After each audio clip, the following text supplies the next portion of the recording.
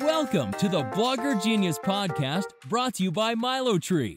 Here's your host, Jillian Leslie. Hello, everyone. Welcome back to the show. When this goes live, I don't know where we will be in social distancing, but right now we are smack dab in the middle of it, and it feels good to be recording this because it's something that I do every week, and it makes me feel A, in control, and B, like things are normal. So I don't know about you, but I have found that the best thing I can do during this really uneasy time is to do things that feel familiar.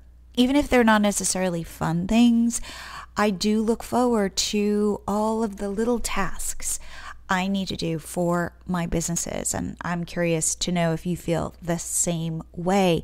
If in fact you are looking for community as we are isolated, please join my Facebook group. Head to Facebook, go to the Milo Tree Mastermind group, and please be a part of it. I'm in there all the time, and I'm really trying hard to build a positive, supportive, fun community. So I welcome you.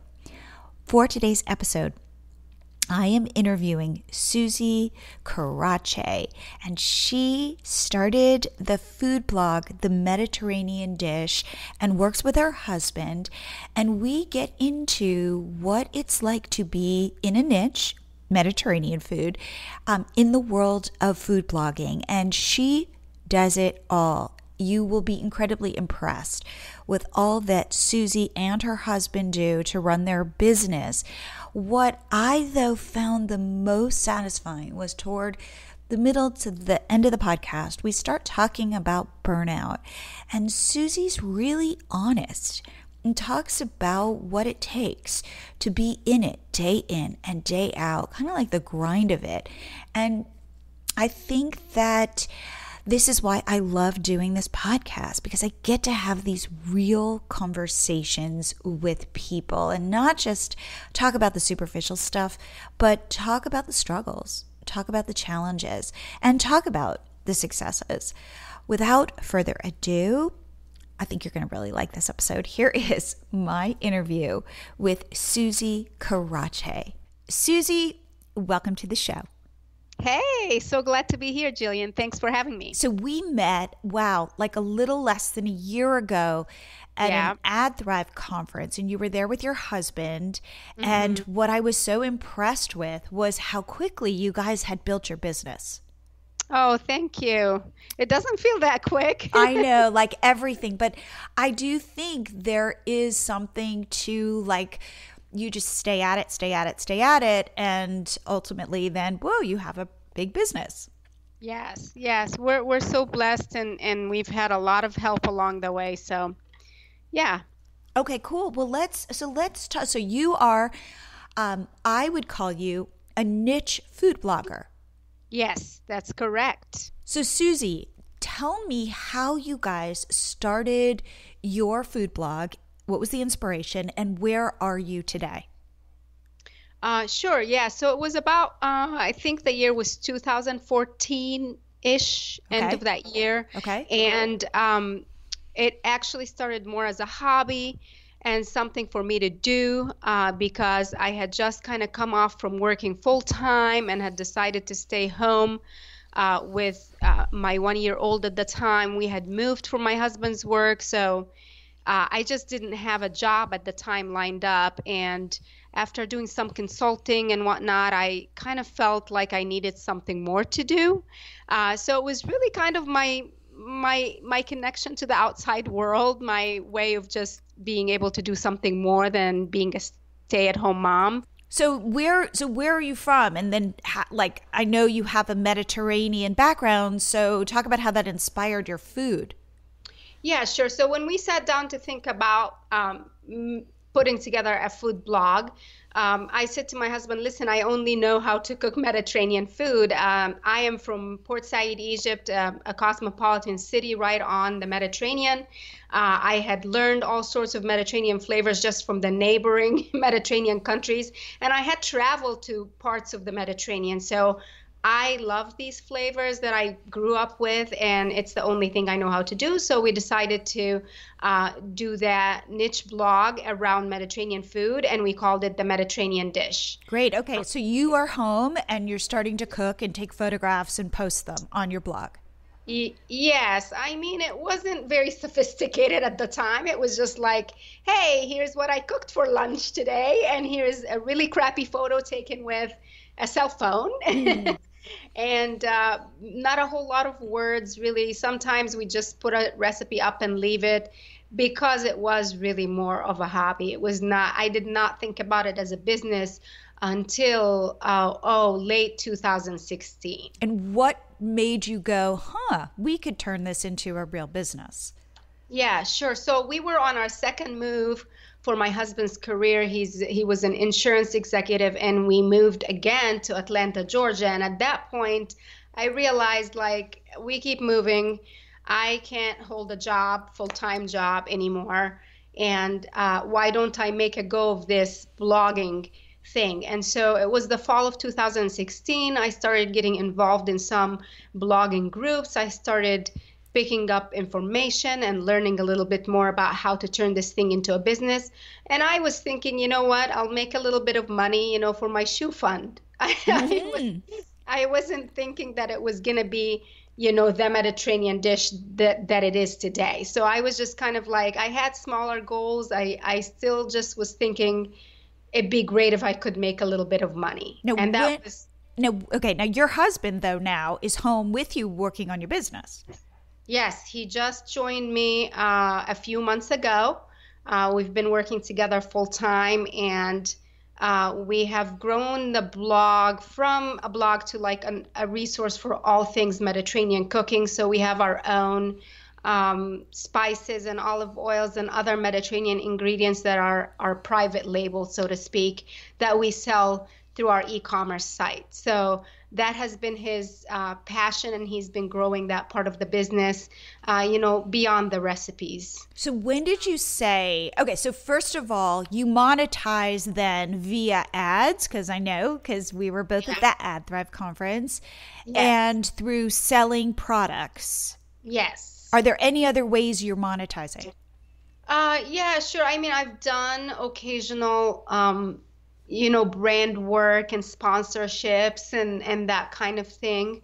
But I've really just in the past year been focused more on growing our own brand. And so I've taken a step back, and I'm kind of selective with the brands I work with, only because I have a specific niche and it needs to work for my readers. So it's just been a blessing to be able to say no to things that did not mesh well with my niche, and to be able to say yes to the things that are, that make sense for my readers. Now, in terms of income, are you making more money blogging through ads or selling your products? Where is more of your revenue coming from?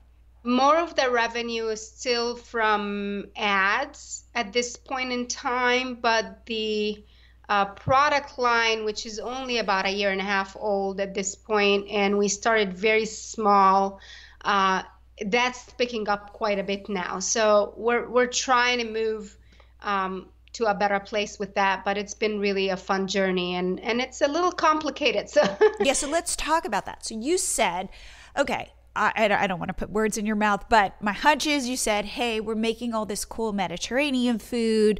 There's this need for, and by the way, I have to just tell you that Mediterranean food is my favorite kind of food. Like, I love it. I love it, love it, love it. So when I was doing research for questions for you, and I was on your blog, like my mouth was watering. Oh, thank you. That means a lot. I'm so glad. Truly. Okay. So then you thought to yourself, hey, like maybe there aren't a lot of Mediterranean spices out there. Maybe we could fill this market. Like, what were you thinking? Yeah, so the whole idea came from my readers, really. They kept emailing. This was now late 2017-ish, that people have been like, where do you get your olive oils? Where do I find za'atar? I don't know what sumac is. And I realized that people really do need a place that they can go where they feel that they're getting the better quality ingredients, and that they can cook these recipes without fail, and they don't have to run to the store because they don't have the one ingredient. Got it. And oftentimes some of these were not really available to people, especially if you're in a smaller city. And so it got us started on just researching how we can make this happen for people. And we got connected to a couple of family-owned olive groves in Greece, and they continue to supply us with, I believe, the best extra virgin olive oils that I've tried so far. So we've been really just a great partnership with them through a contact here that we got to know. And then we started researching the spices and found a great resource for that. And so now we've expanded. We've just added things like couscous and tahini and other things that we're partnering with different people to make sure are available for our audience. So it's really been a journey, and we took it super slow. So we're kind of more of a boutique type online shop where we kind of introduce one item at a time that we feel confident is the best fit for our audience. Now, are you storing inventory? Like, is your garage filled with olive oil? No, that's a great question. So we actually do have a large basement that we have some of the supplies there, but we also have been working to move into a bigger storage space.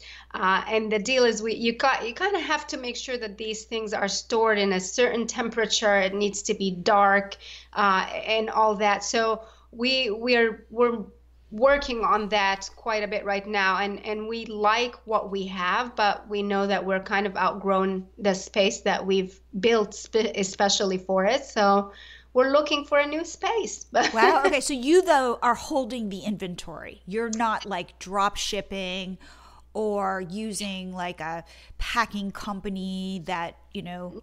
No, we have a team that fulfills the orders. So we have a shipping team, a couple of people that are responsible for that. And we try to look into a third-party fulfillment type situation, and we just did not feel comfortable at the time with the options that were available. And we're very quick with our shipping, and we have a certain process, so it's really hard to kind of let go of that at this point in time. But if we ever outgrow it, we hope to find the right partner to do that with. Got it. And what platform, for example, like Shopify, or what platform do you sell on, or platforms? So we work with Shippo, Okay. and our site is shop.themediterraneandish.com. So it's a subdomain of our existing domain. But is it like a Shopify store? What? Something a lot. You know what? I can't even remember because we went back and forth on which place. But I believe it is a Shopify. Yeah. Now, are you selling on Amazon?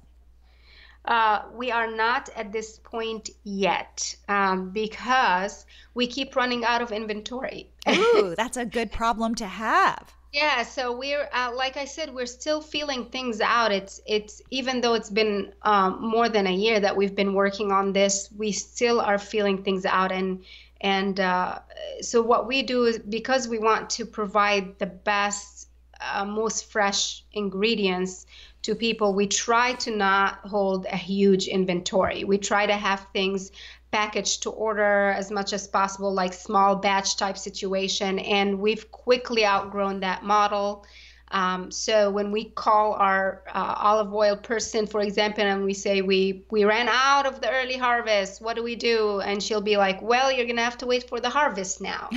So we've learned to we're still learning how to inventory things, how to make sure we keep just enough, but not too much. So that's part of that journey. And as soon as we feel confident that we can fulfill, or if we have a partner to work with, we probably go to Amazon later on. But right now it's just all through our own site. and it's been exciting. That's very cool. Okay, do you offer free shipping?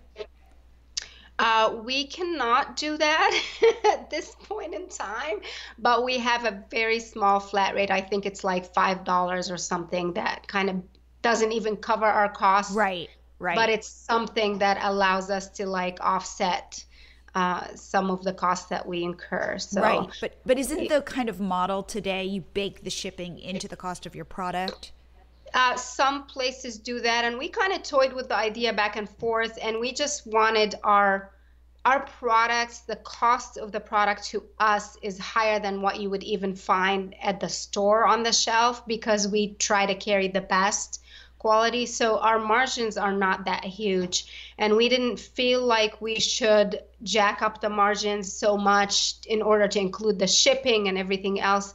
We didn't want the price tag to discourage people from trying something really good. Got it. So we've kind of played with where is that balance, and so we obviously do have a markup on our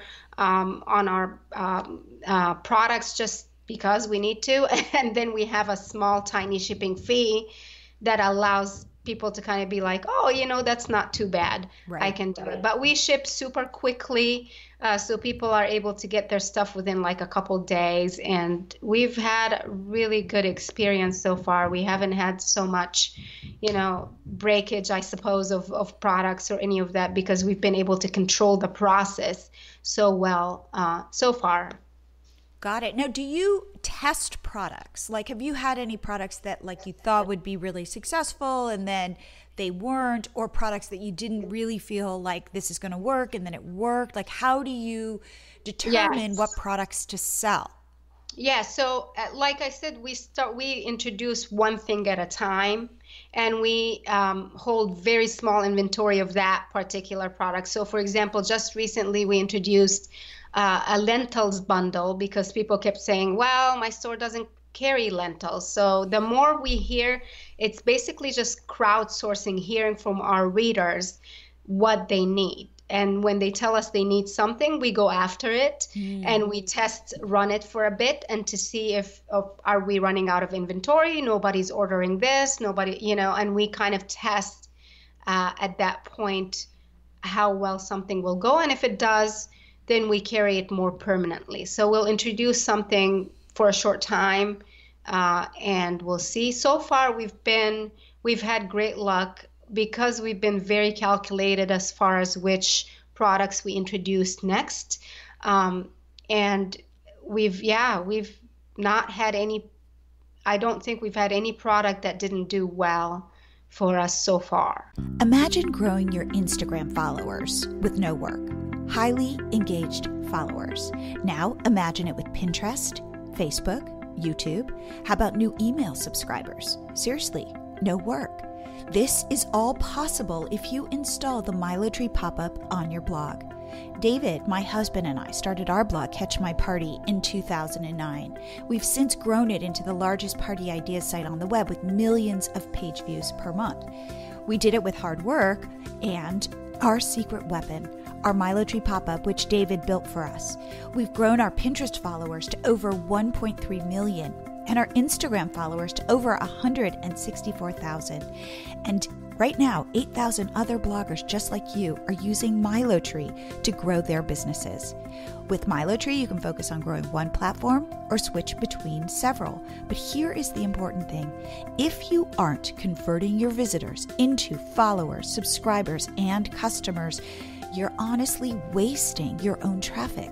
Make this asset, your visitors, work for you.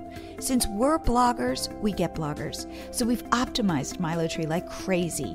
It's a snap to install. It won't slow your site down. It's Google friendly on mobile, and it's so darn cute. You can even add animated sparkles to your pop-up if you like. Sign up now and get your first 30 days for free. Please pause this episode and head to milotree.com to sign up. I know you will thank me. As a bonus, once you sign up, I'm going to send you weekly actionable business tips to help you grow your business. I've been at this a long time and I have a lot to share. Remember, your scarcest resource is not money, it's time. So let MiloTree free up time for you so you can focus on the other important parts of your business. So what are you waiting for? Hit pause, head to MiloTree, and sign up today. Now, how do you manage both sides of your business? I know your husband is doing the store, but in terms of getting the message out, are you actively, like, do you have a list for your store? Do you have a list for your blog? Like, how does that all work? How do you get people to find out about your products, find out about your site? Right, sure. So, I mean, we're on all social media, obviously, and we have a pretty healthy list, email list. I believe we're nearly at 80,000. Wow. We could do better. But I mean, we've been cleaning up our list, so we have an engaged audience, and that's been where the greatest return on an email list has been for us, is when you reach out to that very particular audience who's super engaged with you. Usually you get the sales like super quickly. So I send out a couple emails a week, and they're not necessarily just about the store. They're about the recipes mainly. And then, by the way, this recipe will use this ingredient, and if you don't have it, you can find it here. So it's not really a salesy situation, and I feel like it has served us well in that people know the intention here is for us to serve them and not to sell them. So that's been a huge way in making sure that people felt comfortable shopping our store, because they saw it more as a service and not so much a salesy pitch. Interesting. Now, what social platforms work for you? Interestingly, Facebook and Instagram have been doing really well for me. I haven't used Pinterest so much to direct traffic to the shop, but obviously we use it, to direct traffic to our recipes. And from there, once somebody gets to a recipe, I link out to all the products, so that they're able to find, this particular spice or this particular, tahini paste or whatever. So we get quite a bit also just from people visiting a particular recipe, and they'll just click on what, product they need. And from there, we kind of, harness that. Great. Okay. So how then, let's go through if you would, Facebook and Instagram. How are you using Facebook? How are you using Instagram? In general, Facebook, I usually schedule. I'm very kind of picky about what goes on my social media account. So I'm not someone who kind of floods people with 15, 20 posts a day. I'm probably generally between 5 and 7 posts on Facebook, and they're mostly heavy toward recipes. And once in a while, I'll pop in and say, hey, we've got this new product at the store, and I'll usually get some sales from that. So it's a really good balance of serve the people and then sell to them at some point later. So and usually if somebody, like I said, pops into a recipe, they will stumble upon the shop. We have all sorts of links to the shop on the site. So okay. And how about Instagram? For Instagram, I'm probably about once a day type post. I don't do 3 or 4 posts a day. I do only my own content, and I do a few stories. And in the stories, I will usually point to whatever product I'm working with today and show people how to make something. And I could do a lot better with Instagram, but with the time I have, it has worked out real well. And are you doing stories every day? I should. No. Okay. Yeah, we're at 110,000 followers on Instagram, and I feel like I could really do a better job engaging them. Our stories get a lot of views. I just sometimes forget to do them. So I get it. Yeah. So let's talk about then how you manage kind of creating recipes. I know your husband is predominantly doing the store. Yes. So who is helping you with social media, recipes, photography, all of that stuff? Okay, so for social media, I have an assistant, a stay-at-home mom who's a good friend of mine who I've trained on Facebook and push notifications and a little bit of Pinterest. I have an amazing VA for Pinterest because that's a big job. Yep. So I have somebody else working mainly just on Pinterest. And on Instagram, I manage that myself because of the nature of the platform. So I'm usually the one doing Instagram at this point in time. As far as recipe development, photography, and writing, that's all me at this point. So I take all my photos, I develop all the recipes, and I do the writing. And how many recipes are you putting out? At this point, we are between 3 and 4 recipes per week. Whoa. Yeah. Whoa. Is that That's a lot. Okay, so you are literally coming up with you're doing recipe development, and then you are cooking the recipes. Yes. Taking the photos, writing the blog posts, like optimizing them for keywords, SEO, that kind of thing. Yeah. Are you also doing video? Yes, ma'am. Ooh, wait, explain. Yes, how are you doing that? Favorite. So we initially, like most other bloggers, started with the hands and pans type videos, the quick 60-second ones.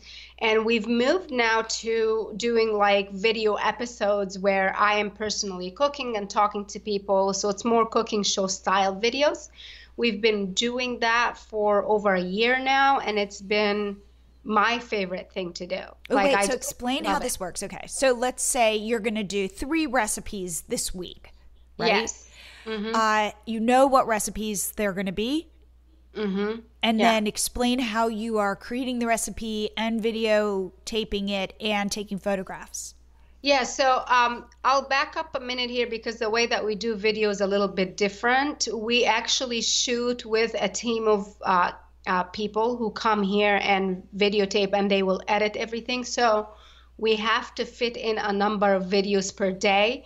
We started with 8 videos, and that was just too much in one day. So now we're down to 5 videos. So before these guys come, I will assess which 5 videos we need for this particular shoot. So it might be a combination of like maybe couple of older recipes that really need a nicer push, and a video usually will help that, and then a few of the newer recipes that are developed that will be published next month.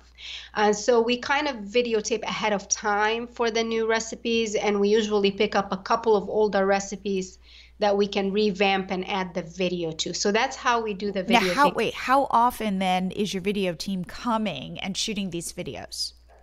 They come once a month. Okay. And we shoot 5 videos, and they will edit them through the month. And I'll usually get like different cuts of a particular video. So it would fit on Instagram and YouTube and Facebook and the blog. Got it. And how long are these videos? We are now anywhere between 6 and 10 minutes. Are you putting them also on YouTube? Yes, they are. Is YouTube working for you? It's pretty new. We're reaching, I think, 10,000 subscribers. So it's one of our smallest channels. But we've been able to grow it pretty quickly just this year once we've started making more of an effort. So we were at 1,000-ish earlier this year when we decided it was going to be a goal. So we grew like 9,000 in a year, which that's amazing. Maybe is not as quick as you would see in other social media, I feel. But YouTube is a new animal to me, and I don't know that I understand it fully. But since we have the videos, we've made an effort to be more consistent, and it has paid off in kind of enrolling new subscribers. So we'll see. We don't really know how well we're doing on video. Got it. Or YouTube, but we're doing it because, as you know, with everything that you start in blogging, you just have to kind of keep at it for a while before you decide, is it the right thing for you? And we feel like it might be, and it's more of a long-term marathon rather than a race. Well, if you're doing the videos, it kind of makes, and you're having your editors cut different sizes. So are you also putting it up on like IGTV? Yes, I do that. Okay. So you've got like IGT. So you're taking a video. Yes. You're putting it on IGTV. You're putting it on Instagram, like in your feed. Yes. You're putting it on YouTube, Facebook, any place else? I'm uploading them to Pinterest now. And Pinterest, terrific. Yeah. Okay. Yeah. And so now when you do this day of 5 videos in one day, what is that day like? Crazy. It's really, really hard. It got better now. I think it takes a minute to kind of get in the groove, and your team knows you well enough to, so we have a good system now. I prep for all these videos ahead of time. So I have what you need chopped up or whatever. And it's a balance of like, how much do I do on camera and how much do I prep in advance? If a recipe is too long, I might cook the whole thing once and then do it again on camera. So it's the prep work that really gets me every time. It's a lot of work. But if you prep well, then the day goes pretty smoothly, and it's one recipe after another. And we just go at it.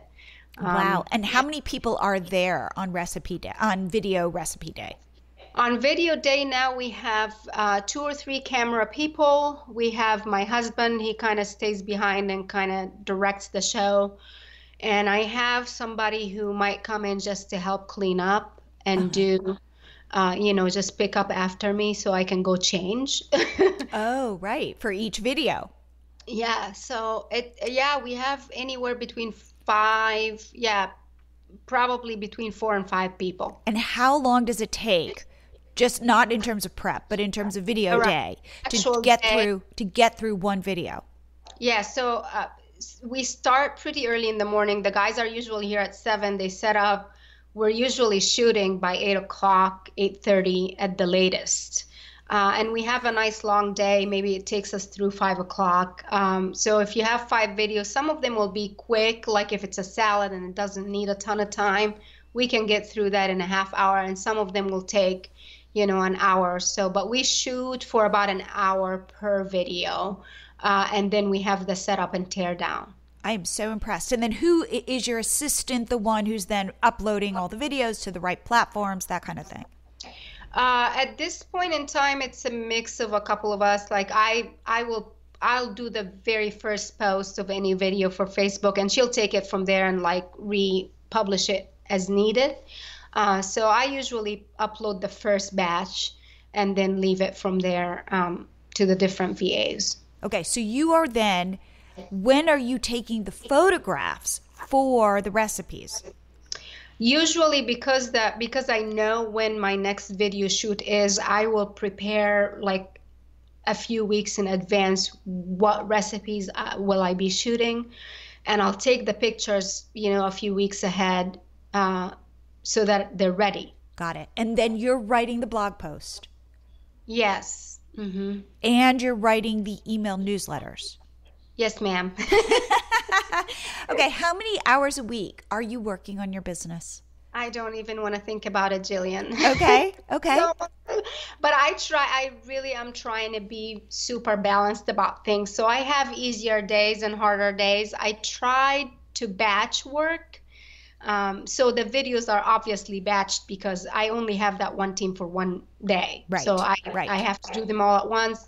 I usually cook 3 or so afternoons every week, and I'll take my photos at that time while I'm testing the recipes, because sometimes they turn out really great and I don't need to retest them. So I'll take the photos right away so I have them if that's the case.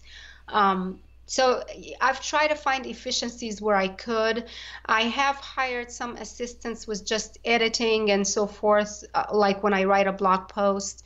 I have someone who might write for me once in a while when I get in a bind, but I really like to have my own voice, so it hasn't been something that I felt comfortable giving away yet as far as the writing goes. But it might be, Do you experience burnout? All the time. And what do you do? I cry. I play with my puppy.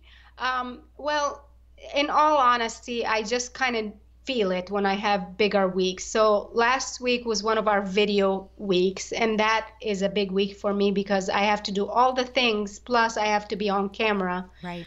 And after that was done, I kind of took a day off to decompress. I needed it so bad. So I just know when it's coming, and I try to pause and rest for a little bit and then pick it back up. Got it. Yeah, I get it. I mean, I think that's really honest. I feel the same way. There are times when things come easily and I am jamming, and then there are times I feel like I'm moving through molasses. Yes. And I cannot get, like, there is, like, I feel such a headwind. Yes. And what I have found is to kind of ride them through, to know that this will pass, and to ready. And for me, it is, and it's really hard for me to do this, but when I am struggling, to touch myself with as much kindness as I possibly can. Yes. I think giving ourselves grace is maybe one of the hardest things about this job, because we feel like we have to do all the things all the time. And there's a lot to do, and there's always something new that, you have to get done. And there's new stuff to learn. Yeah. So it feels, you're this, there are, like, I feel like I wear so many different hats that, I'm tending to this, and then, oh, wait, there's a fire over here. And then, I always say that, and again, I mean, you sound like you are very organized, and that you have to be, and I would say we are too, but it's amazing how my day, I can have my whole day planned out, and then it gets hijacked because there's some problem in some area that I need to attend to. Yeah, and it's better now that my husband is with me, because sometimes I can offload that to him and be on my way to do something else. So that helps to have somebody. But I will say this, I am never so far ahead. I know that there are bloggers out there who are able to have content all planned out for 6 or 7 weeks. I'm not that person. So I just want to be so honest. There are days that I'm writing a blog post that gets published on that day. Yep. Because that's just the nature of that week. And in fact, that's actually most of the time I'm writing on the day that it has to go out. And how about emails? Are you writing those on the fly? Sometimes if I have an extra hour the night before, I might write them. But honestly, I know what's coming. It just doesn't get done that quickly. Yeah. I am the first to admit that I have spreadsheets out the wazoo, and I use them, and at the same time I'm flying by the seat of my pants. Yeah. So I just wanted to share that, because I feel like when people hear that you're publishing 4 blog posts and you're doing 5 videos and you're doing, this and that with YouTube, they think that you've got it all figured out. It is hardly the case, and it's a day-by-day process for me. To be very honest, it's hard, and we should all just give ourselves grace, because there will be people who are doing better, who have their schedules really tidy and are able to work, 16 hours a day, and that may not be me. And it took me a while to get to this point, Jillian. Like, it is hard. Yeah. Not to compare, But here's the thing, which is, do you feel it's worth it? I believe so. I think for me, the turning point in taking this from like just a hobby or a shoe fund type thing to a real business that is our sole income now as a family of 4, the turning point was when I focused on, okay, I'm going to be consistently producing new recipes. I'm going to be consistently writing, and no more of this like, I'll publish this week and not next. Right. So until you get to the point of like being consistent, whatever consistent looks like for you, it might be just 1 post a week, but you're doing it, you will see a return on that investment. So for me, it's helped a lot. I'm with you. And how is it then being a mom running this business with your husband in your house? Yeah. All of that. What is that like? We struggle, to be honest, because it's like the two of us and our heads are together all the time and we're talking business all the time. So dinner time sometimes is hijacked. I'm not proud of it. But we have an older daughter who's very good about telling us to stop blogging while we're at the table and to just, be present. So the kids really do hold us accountable. And we have to pause and do what we need to do as a family. And we're a work in progress. We are, trying. Aren't we all? Aren't we all? I get it. Because I work with my husband, David, as well. Yeah. And there are times where we are working and we are partners, business partners. And then at the end of the day, even though he's like right across the way from me the whole day, it'll get to be the end of the day and I'll look at him and I'll go, I miss you. Yeah. Like we just need to laugh about something to be like, oh, right, we're husband and wife here. Yeah. So that part is really difficult to do. And we try to separate our workspace from our life space, so to speak. It doesn't work out always, but I think you just have to continue to make the effort. And that's where we are today. Yeah, I get it. My mom is very wise. And she always says that you're never in balance. You move through balance into imbalance, and then you course correct, and then you move through balance. And something else is, you're never getting your ducks fully in a row. Yeah, and I think the hardest part for me is coming to a point where I'm okay not having my ducks in a row. Right. And that's when I actually felt like I can do this job, because I know I'm never going to be ahead. But it's working just fine. My process is different than somebody else's, and it's working for me. And the thing I always share is it's messy. Yeah, absolutely. Like when you're doing recipes and you're taking photographs and the photo looks beautiful and 2 inches to the left and 2 inches to the right is mess. Yeah. That's a good way to put it.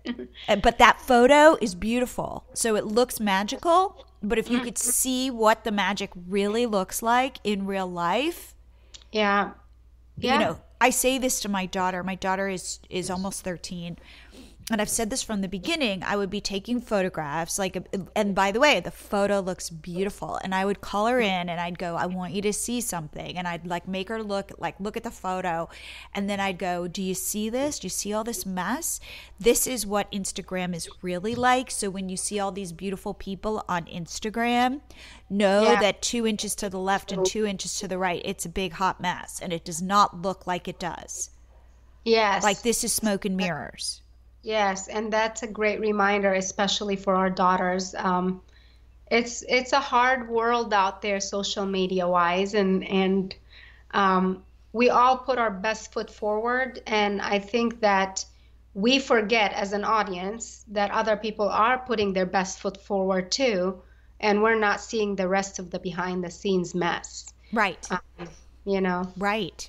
And I appreciate you sharing the mess, because it's real. It's real. Yeah. So now if somebody is listening to this episode and they go, oh my God, I have this idea for a product, like a physical good, even like a food product or something that I want to sell. Yeah. What would be your advice to them? I would say do all the research that you can. It took we've been, like I said, very slow about it. And we never come out super strong with any new product. We test it. We try it with our closest people. So I would say do all the research you can. Research, your partners that you're going to work with as far as where this product is going to be sourced from. Try a few different places. Don't just go with the first one that you like. I would say solidify your niche first. So if you're, like I happen to be lucky enough that my niche is Mediterranean food and my people told me what they're needing. So I would say, like, for anybody out there, think about your own brand. What is it that people come to your site for? And then see how you can supplement that with a product that makes sense for you. So we can, we can't all be selling the same thing. because other people, like I know some friends of mine, their product is basically, ebooks. And they do an amazing job with that because, they're really good with meal planning, and they can add a ton of tips, and they can add a ton of, shopping lists and things that people need. And they're all online products, and they're not even touching the whole food, product, because there is a side of that that's, you've got to have the insurance for, and it's really layers and layers of work. So pick the product that works best for your audience and for you, that you can comfortably sell, and not sell, that you can comfortably offer as a service to your audience. I like that. Now, one thing that I like that you said is you listen to your audience when they've got a problem because they can't find a product. You see an opportunity in solving that problem for them. Yes, exactly. And I don't know if we could have been successful if we hadn't been thinking about our audience first, and how we can serve them best. And we really, honestly, when we got into this product side of things, we did not go after it for profit initially. Obviously, we do want to make money, but we wanted to do something that really did help our people. And from there, it kind of just mushrooms. So some people are really good at what they do.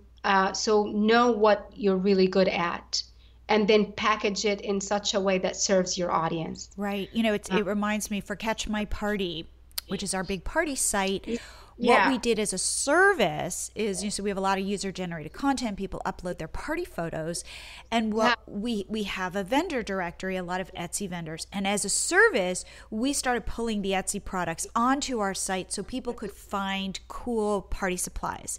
And this was before Etsy had any sort of affiliate program. So we were just doing this as a way to make it easier for people to plan parties.